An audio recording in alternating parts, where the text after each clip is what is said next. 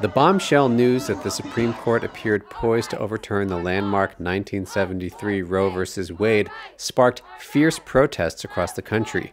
It could also upend this year's midterm races, which will decide who controls Congress. Democrats are hoping to mobilize their voters, especially women. But one analyst told Reuters it was not clear the abortion issue will be a game changer this November.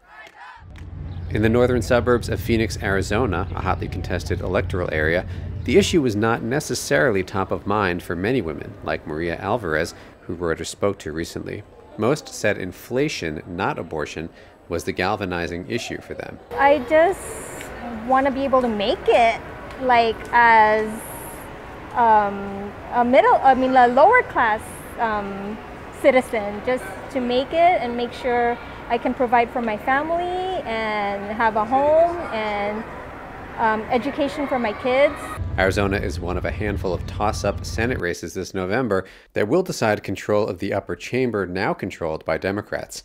It is also one of more than 20 Republican-run states where there would be an almost immediate ban on many abortions if the Supreme Court decides to overturn Roe.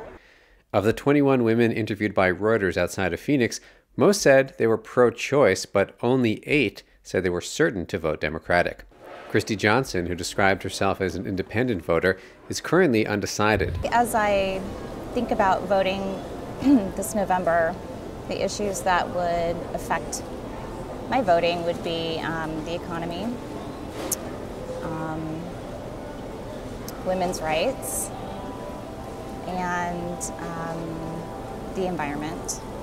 Polls show most Americans support a woman's right to an abortion, and a majority of Americans believe abortion should be legal in most cases.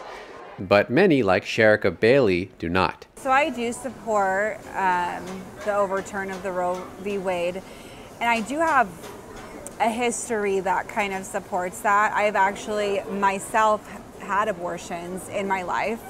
That was during a very dark time in my life. Rebecca Rios, the top Democrat in the Arizona Senate, said this year's vote will decide the future of reproductive care in this country. This fall, it is absolutely critical that we elect pro-choice candidates who believe in and will fight for our fundamental rights and freedoms up and down the ticket.